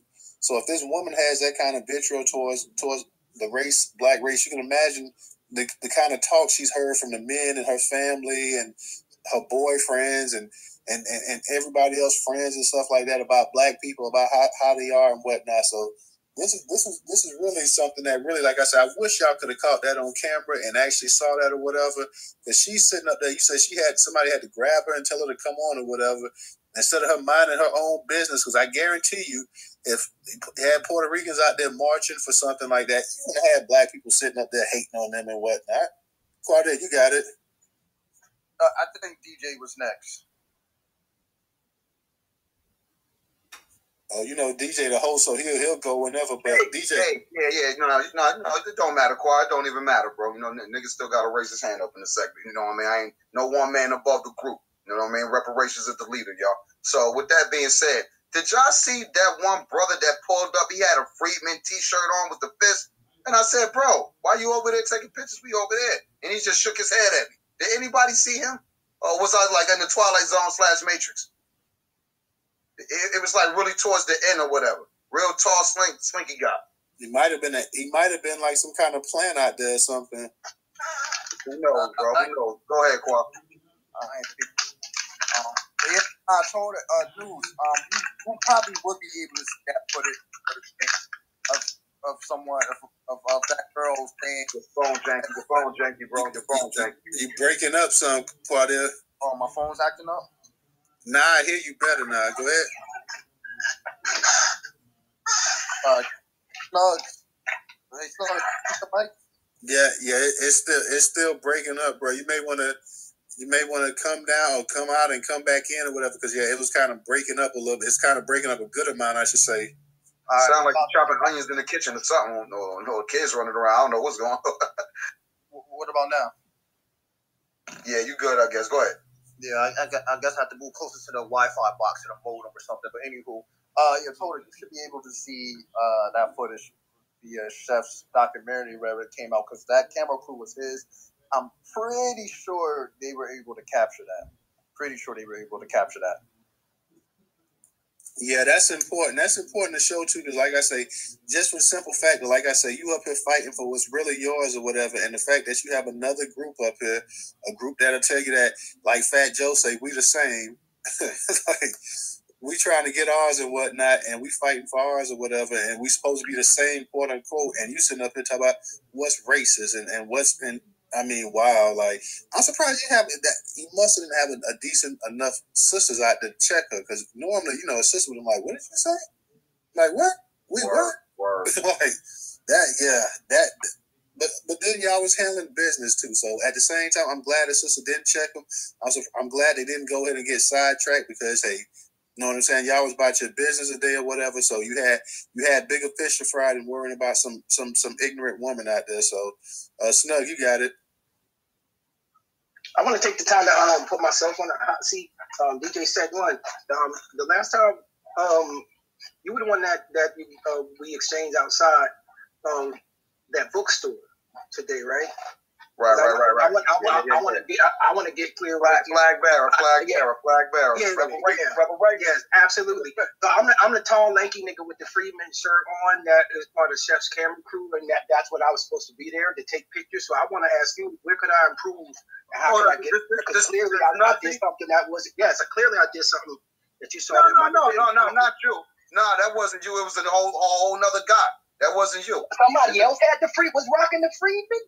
It was white. But what you say? No, I had the black joint on. Yeah, we was outside. I had the black joint on with the flag. Nah. This brother had an all white T-shirt on with the Freeman on it, and I said, "Bro, I already knew you was rolling with us because you was waving the fly around. We spoke in front of the bookstore, like you said. This is somebody else. No. Listen to me, bro. Listen to me. This is somebody totally else I'm talking about, bro. Got it. Nobody peeped it. You feel what I'm saying? He had an all white T-shirt on. He was taller than you, and me and you fairly almost 6 foot. But you could tell from a distance his brother was tall. He was snapping pictures. That's what made my gut eye catch him. You see, I wear glasses, so yeah, let's get it. My spidey sense flicked up on him. You know what I'm saying? And I said, hey, yo, bro, you got the Freeman on over there. What you doing over there with them? You see what I'm saying? Snapping pictures. He took a couple pictures and rolled out. That's why I love us. Newstoter, if you saw that right there, I was like, let me put myself on the hot sheet. I heard Freeman. Let me see where I can improve myself. That was where that energy came from. So I like how we move, bro. I'm loving it. Yeah, not you. You the brothers that got the glove with the kid and play flat top. Let's come on, man. Hey, I'm just a camera grip, man. I'm just there to hold the camera. Yeah. I got you, brother. I know who you are. Know what I mean? But it wasn't you. This brother had a white T-shirt on, like some jeans. He had a baseball cap on, bro. It wasn't you. You know what I mean? It wasn't me, Shaggy. It wasn't me. You know what I'm saying? This cat probably was some kind of plan out there. Maybe did he hear you clearly? Maybe sometimes people don't hear you clearly or whatever, but he heard you. Hey. Nah, he definitely. Body language is another form of language, bro. Hold up a minute. Body language, Tata, is another form of language. And I spoke to him too from a distance. He heard me. Hey, yo, you see your Freeman shirt on? Come on over here. And he just shook his head and kept taking pictures. I just turned my back on and kept it moving. But we, like you said, we got bigger fish to fry. We can't watch everything. That's why everybody need to show up when this shit go down, man. You know what I mean? I yield. Yeah, that's real talk. I see my girl Aunt Lai up in here. Aunt Lai, please tell us what was your experience today and how you felt about being out there and whatnot.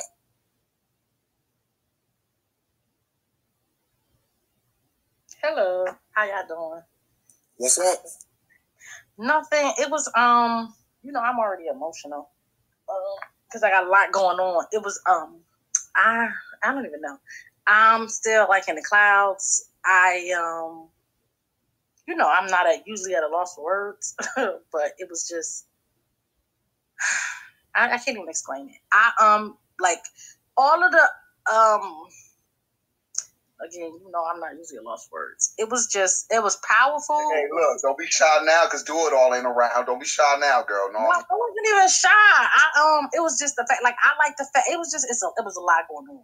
He was really trying to find out what was going on, and the other people was trying to be, like, disrespectful, but the fact that he was really open to, like, because a lot of times what people have to understand is, I get you do have the people that's on the bull, but some people just don't know. And he was really trying to find out, like, what's going on. And the other people just saying, like, when he said all black people, everybody deserves reparations or something like that, I just was like, the fuck did you just say? But nah, Do It All didn't say anything. He didn't. No, that's what I'm saying. He was listening and taking it. Really shout out to Do, Lords of the Underground, Chief Rocker, #1 Chief Rocker. You mad? Right. You know what I mean? Like, he was really trying to get, like, what's going on? Why y'all, you know what I mean? Like, he was really trying to seek knowledge, not to be judgmental, not to be whatever. He wanted to know, like, what was up. And the other people was on some BS, but for the most part, it was pretty good.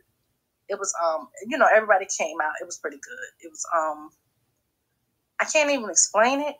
As I'm usually not the one lost for words. It was just, like, yeah, like, it was good. Here come the Lords. Here come the Lords. Here come the Lords. Everybody was there, like, you know what I mean? Like, it was just, I can't even get it out. Like, it was special, Yeah. A lot of us, we were talking to each other on Twitter for a long time. Everybody, complete strangers, decided to get together and actually put this thing into motion. And not only did we see people that that we only recognize from Twitter, but we ended up meeting more people that we've never even spoke to before, all for the same cause, and everybody was on code. Like I said, when Mirage Baraka's peoples came out and ran out interference, the way we all responded was beautiful.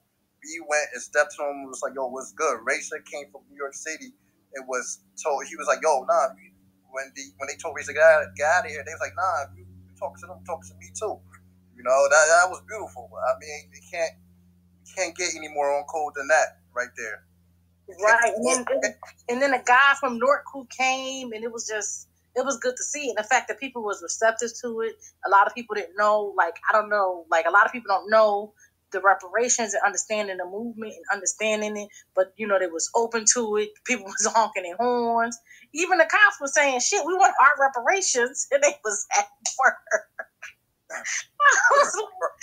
was like, yo, we want our reparations. Because, I heard them talking. I was walking by a couple of them. They was like, they not mad at it. You know what I mean? They just working. They got a job to do. I saw a couple of the white ones was kind of in their feelings. But it was powerful. It was moving. It was emotional. It was like everything that it was supposed to be. And they was calling out Barack Coon. Barack. It was funny. It was good. One of the most important things that I want y'all to remember about this is that this really signaled a new era in the way that black people can mobilize, because before it was just talk that, well, y'all just on Twitter and this and that, and you can't do that. But you can see just from the way that people help mobilize around Marcel's campaign to now you got people in individual, you got different states and stuff doing this pull up and whatnot. And the fact, like you said, that y'all, of course, you talk and whatnot on Twitter or whatever, but the fact that you can actually come together and actually meet up, and y'all had something that brought solidarity and whatnot.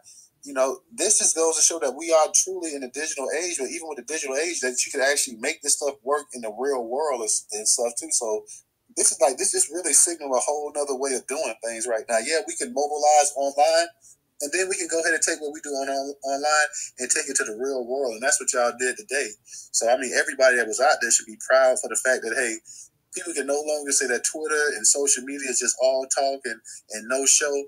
Y'all really prove that's not the case anymore.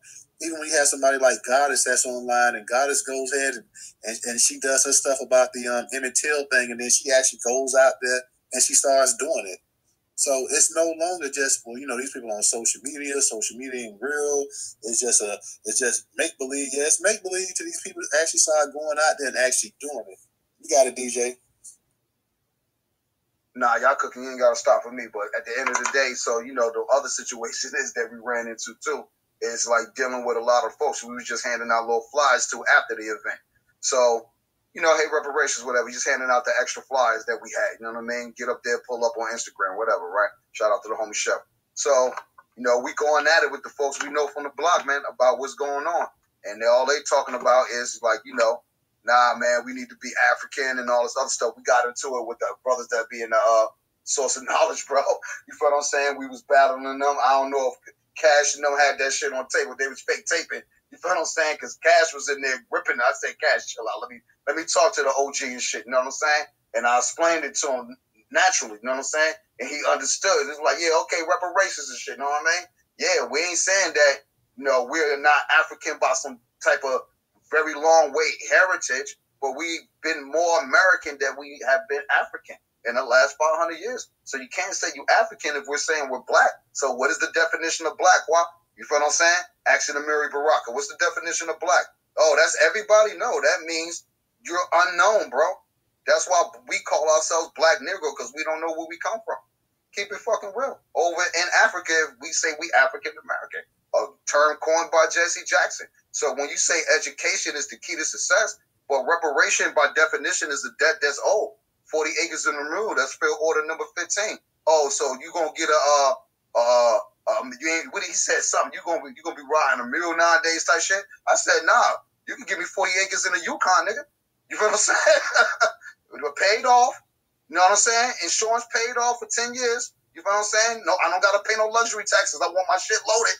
I want that ultimate 2023 Yukon Denali. Straight up. You know what I'm saying? As my meal. That's an American thing, so it ain't gonna cost you too much. You know what I'm saying? To get it made. You know what I mean? So, I don't understand what you're talking about. And then you keep saying this education. Well, nigga, I got 3 degrees on the wall. Chef said I got 3 too. Somebody else said I got 2. I got 1. I got 3. I got 100 of them. You feel what I'm saying? What the hell education doing for us? What the hell that mean when you got white boys that's got high school diplomas that make more money than Negroes with college degrees? So what does that mean? Facts, but see, look, that's the 52 fake out, bro. That's the 52 fake out to throw you off. Oh yeah, you're right. I don't need the reparations. I just need to do what Obama said, pull myself out the bottom bootstraps. You right. You know what I'm saying? What Martin said about the burnt house, he didn't know what he was talking about. You know what I'm saying? You talking about the fellow with the orange turban?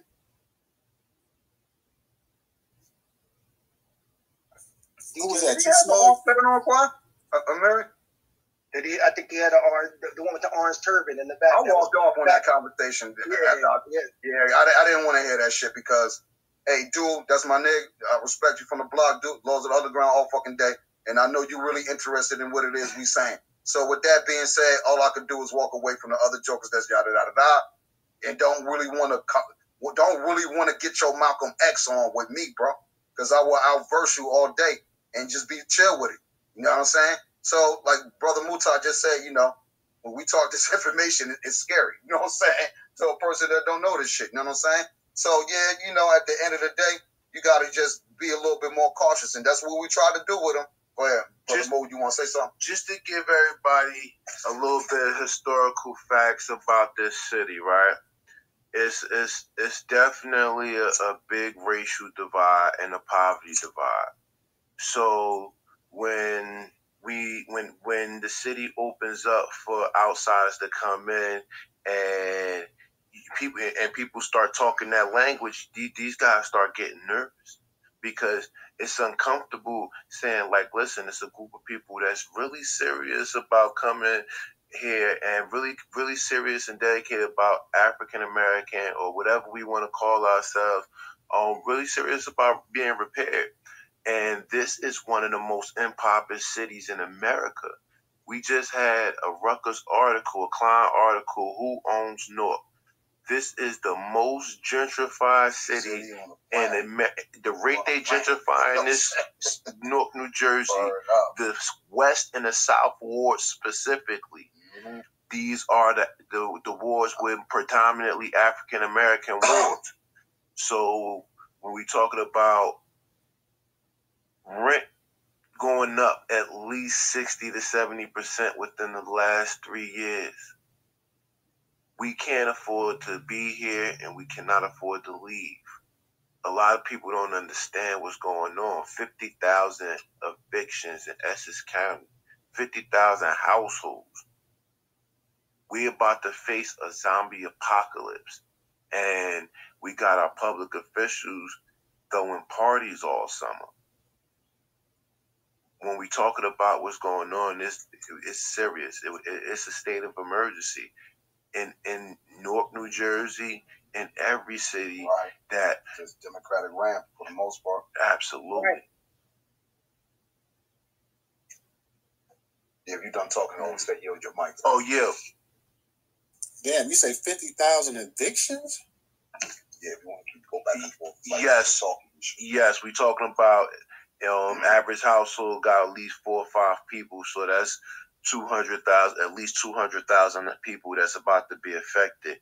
The rent moratorium been up for about 2 months now. They haven't figured out how they going to combat this emergency. None of the emergency rental things, they don't work for the population that they supposed to. So African American men, we really can't even get apartments. The process is too fucking hard. The process of being credit worthy, having the income that's going to have you pay a $1,500 rent, right? So in order for you to have the income to be qualified for a $1,500 rent, you got to make $4,500 a month. And a lot of people just aren't making that.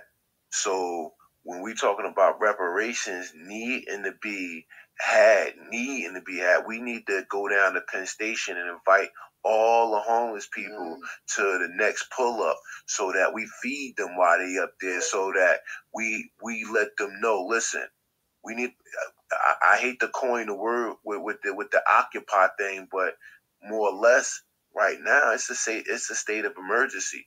And the proactive event that just occurred today, people are talking about it. They gonna go back in the offices and they gonna talk about that. Word. Hey, even though he yielded, let me speak real quick. That's funny you brought up, like, the poverty level as far as like the food issues and all that. We talked about food deserts. So now that I'm thinking about it, on the way down there, over here, by Chancellor and shit, over DJ, here. I'm gonna be right back. Just hold it down 1 second. For sure, dog. Go ahead, handle the business. You know what it is. So over here by the bridge move, it was a long ass line. I'm thinking like, yo, I know motherfuckers ain't going into Wendy's at fucking like 10, 11 in the morning. You know what I'm saying? I said, what the hell's going on over here and shit? And I pulled over because I got caught at the light right here by fucking corridor and shit. I said, yo, bro, what the hell going on? There's a special at Wendy's giving out free Whoppers. Free Biggies and shit. You know what I'm saying? He said, nah, this is the lane for the food bank. I looked further up across the bridge past 78. I said, oh shit. Okay, that's what's up. But damn, at least organize this shit better with the traffic. Where the police at? The traffic police. You know what I'm saying? You know that they just cut 10,000 people SNAP benefits? Oh yeah, we know about that. We was talking about that the other day, bro. They playing, but it's mainly all black folks. Oh yeah, you know what I'm saying? Yeah, they playing Hunger Games. Yeah. Sure. Look, but hold up a minute. That's why we talk about the doomsday prepping. At least I try to tell y'all about this, right? Hey, get your water up. How much food you got stocked away? How much, what your canned goods looking like? You feel what I'm saying? With your provisions, how much ammo, all this other shit that you got in case this shit jump off and they shut this motherfucker down, just like China do to their citizens. CCP. You know what I'm saying? Come on, man. You want to be locked down on some tyrant shit like China? Hell no, man. You know we ain't having that shit. But at least can we be prepared to deal with it? You feel what I'm saying? Shout out to the homie Ray. Follow Ray Smith right there, y'all. Ray Smith. 2A. Get your 2A up. You know what I mean? But go ahead, Allah. What's good, sis? I want to say, is that the guy that we met today that had the bullhorn? That was out there that was just talking? He from North? He went to West Side? Yes, that's me. I'm with the big homie Al right now. Okay, how you doing? But what we over at the studio, I keep telling you to come to. I am. But I was going to say he's 100% correct, because if all this is going on in North, remember what they pushing in North. Remember the skate thing, the 24 hours of no violence, but you got almost 250,000 people being put out of their house. And then you have the corporations, the corporations, the ones buying up all these houses and things like that. And I think it's important that we met you. I'm glad that we met you, because we do really need on the ground to get to people, because this North is the largest city in New Jersey. We really need to go there and push for this reparations. So when they had those 6 meetings, we had a nice number of people, but we need to show up in droves. And they need not to play with us, because as an as a Black foundational American, what was done to me was only done to me because I was a foundational Black American. Because they wouldn't have tried what they did with nobody else. And they keep doing stuff to us, and because we don't have that voice, or they think and they assume that we don't have that voice, that they keep treating us any type of which way. Today that they know that there is a voice, you know what I mean? We are powerful. We are people. We coming with a message, and we're not asking. Like Chef said, we're not asking you, can you please do us a favor by the chance that we vote for you? Can you please? No, we demanding it. And I think it's very, very important, especially with everything that's going on in North New Jersey. Like what you're saying right now is very, very important, because they was partying all in summer. So you telling me you partying all summer, but you about to take these people houses, and you about to take all their food? And then you sitting here saying, oh, this city's, you setting it up. And what they do with the crime, they have it certain ways. So then the property taxes go down. Then the other companies come up and buy it. Then they raise the rent so high, because they did the same thing back in the day, to get rid of the property. They let crime happen in certain areas. And then when the property goes down, then the companies come in and buy it up. And that's why you see like the building, even Society Hill on Springfield Avenue. I remember a stolen car, Capitol. But I think that's very, very important. You did say that, because they damn sure was partying. Every time you turn around, they would stop the violence and partying. But they need to be teaching people, and we need to do we need to do something else where we get a meeting place and we just talk about reparations and what people can do when they go to these city council meetings, because North is the largest city. And I shout out to the people that we had people from Brooklyn, we had people from New York in the building, we had South Jersey, North Jersey. Jersey was deep. But, it's important that we do get that, especially being the largest city. And I'm not biased because it's my hometown. But I just think that it's like, I can't believe it. That's like, wow, that's crazy. I land my plane. Hey, Ray, I hadn't heard from you in a minute. Ray, you okay? You up there?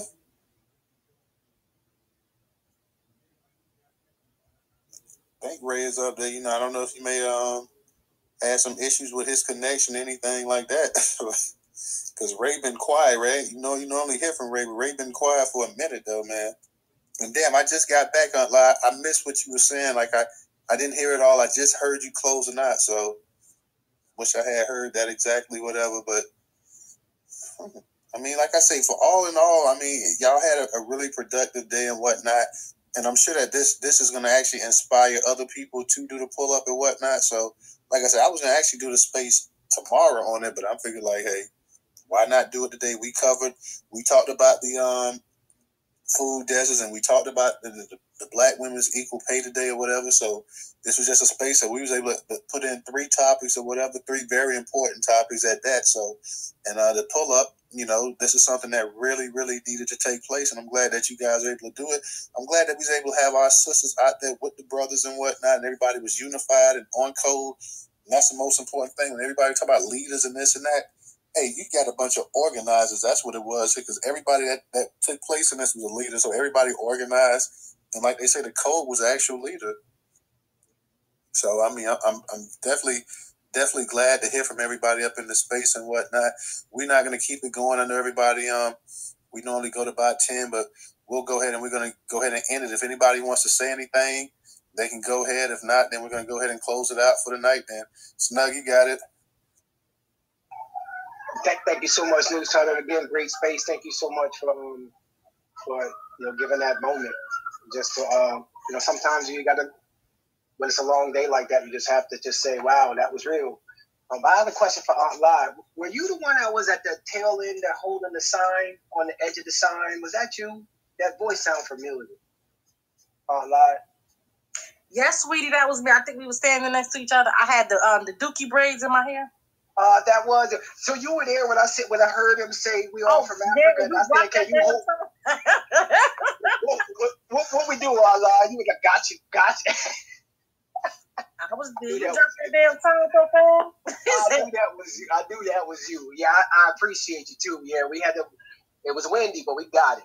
Yeah, that felt good. That it was a pleasure to meet you. Stand right next to you too. That was real. We were 10 toes down.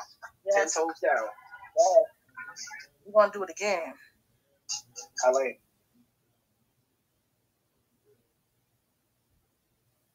Original, go ahead and unmute your mic. All right, keep representing that. I just want to say.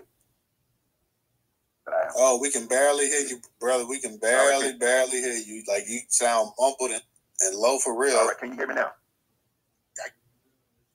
I can hear you now, but it's still staticky, but I can hear you better. My connection has been kind of bad tonight. But I just want to say. It's bad. Yeah, real bad. It's real bad. Yeah, it's real bad. Try to disconnect, and we'll let you come back in or whatever, and see if we can get it a little bit clear. But yeah, it's real. All right. It's real bad. Hopefully, let me go ahead and see if we can go ahead and bring him back as a speaker and let him go ahead and get up in here. I know you want to say something, so.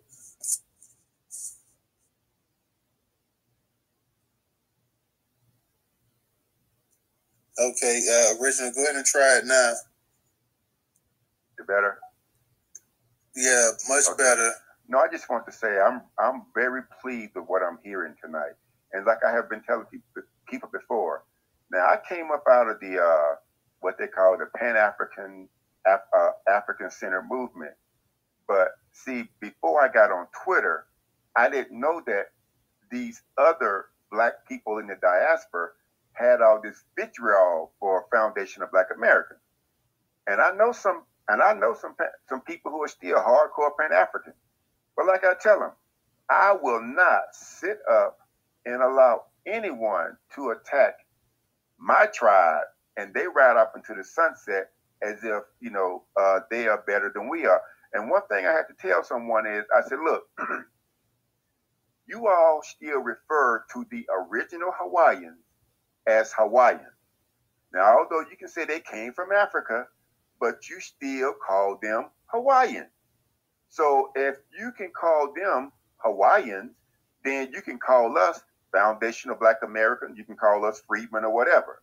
But there is no way that I'm going to sit up here and continue this flat black crap when it does not work. See, everybody's flat black when we are about to get a check. But then if they think the check ain't coming, then they're back to their little tribalism. Well, I'm not sorry. I even stopped saying I'm sorry. I just say I'm not sorry. We got to defend our group the same way they defend theirs. And whatever happened in between happens. But I will not sit up here and attach. I just saw something on, it was on Twitter, whereby this guy, he's from Nigeria, and he's trying to say reconsidering reparations, talking about reparations should go to Africa. Hold up. No, I am not putting you before me. You all have had all this time to stand up and fight for what you want. But see, it has always been foundational Black Americans who have stood up and fought that fight. But my point is this, no. Flat black is no longer, flat black is dead. For me, I can only speak for myself. I'm not doing that anymore. And I've had some people who are staunch Pan-African to get upset with me. But like I tell them, you're just going to have to be upset. If we never speak again, I won't miss you. I mean, that's just where I'm at with this, because this has been going on for too long, and we got to stand up and do what we know is best for us. And I'll land on that. All right, brother. Appreciate you. Definitely appreciate everybody that came up in the space tonight.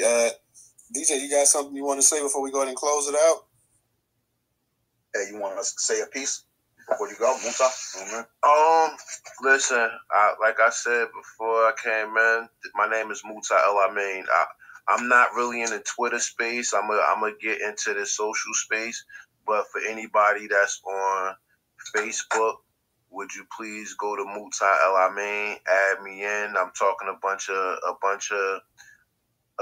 things that we need to hear. We need to be pointing the finger at the government. The government is definitely who has the resources, and like we had a generation of people who just didn't have the heart to, because they was worried about them and their family. So I like the way you guys are attacking this issue. Well, not even you guys now, because I feel like I'm a part of this thing, because I've been speaking about reparations for a long time. It's needed to heal us. So everybody else is combining resources together to move ahead, and we must do that in order to move ahead. That's how it works. No one man is a mountain, and but together we definitely have that strength. And just thank you guys, and I appreciate you guys for coming out. All right, good to hear from you, brother. Hope to see you in more spaces and whatnot. I see you got your hand up. I just want to say thank you, everybody, for today. And my podcast interview landed today. It went live, so you click on the link. It's the second one up in Megatron, Voltron, whatever the top thing is called. And my podcast interview I did a couple of weeks ago is in there. If you could please share it, listen to it, and the first one is my book. Thank you. I appreciate y'all. Yeah, I just retweeted it out for you, so definitely you'll get a chance. I'll definitely check it out or whatever, probably sometime tomorrow or whatever. Definitely go ahead and see. Is that going to be a weekly podcast you got it there or something? Or I was interviewed for her podcast. It's I think it's the positive side of the bad stuff. And I'm in the Black Speakers Network, and they have a thing with people who host podcasts. And I should be doing 3 of them in the next week or so. I have another one scheduled in a couple of weeks, and then I have another one I have to schedule. And I'm going to be, trying to promote my book and doing podcast interviews and things of that nature. So that's just one interview that I did recently. Okay, well, good luck to you, sister, as always. DJ, I'm going to go ahead and let you say something.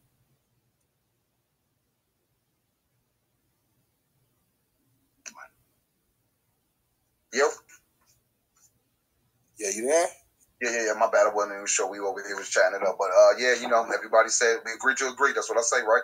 So, everybody cooking. Shout out to everybody that came out to the Jersey pull-up. That shit was hella fun. You know what I'm saying?